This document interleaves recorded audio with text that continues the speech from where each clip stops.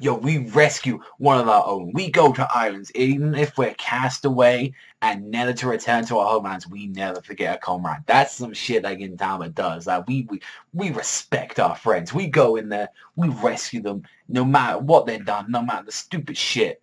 You know, you're one of us. You'll always be this. Ride or die if you come with like freaking everyone here.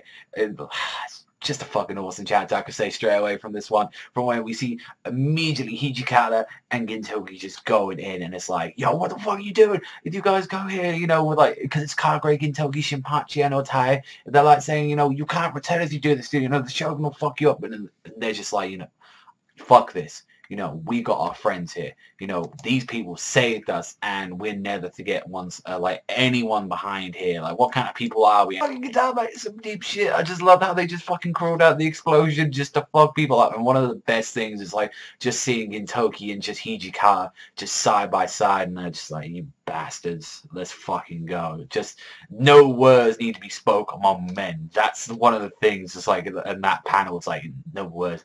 But the thing is, though, even though they're going like fucking way too fucking ape shit, it's like they go too ape shit on the guys and they blow up the fucking ship. So I like it still retaining the comedy and like, you fucking assholes, you just blew up the ship that we needed to rescue them. It was just like a what the fuck kind of moment. It's like, luckily they got some life rafts just to actually even get there.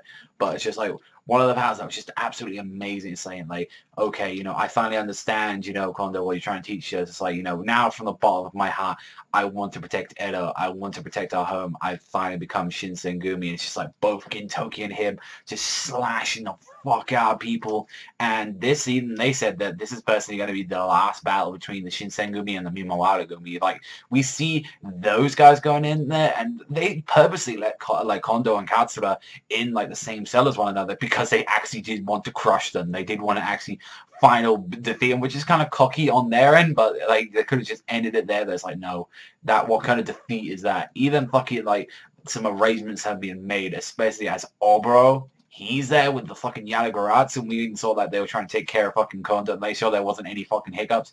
It's like, yo, we're making sure that nothing goes fucking wrong. When you got Obra coming the fuck back after like just that injury that he had, and he's already trying to fuck some shit up, yeah, that's when you know this stuff is gonna go fucking absolutely ape shit. And it's just like how this fucking chapter ends is they're just like all getting ready on the fucking beach, getting ready to get to that island, and it's like it was kind of cool, even though I don't really personally care for the arc of the whole like hard-boiled detective stuff. I really did like this saying that you know when you got like come back and all that, I'll be waiting at the bar then for you with a drink in hand. Manly shit. That's some fucking manly shit right there. It's like some emotional shit, and I can't wait to see what happens in next chapter, because that one was an awesome one.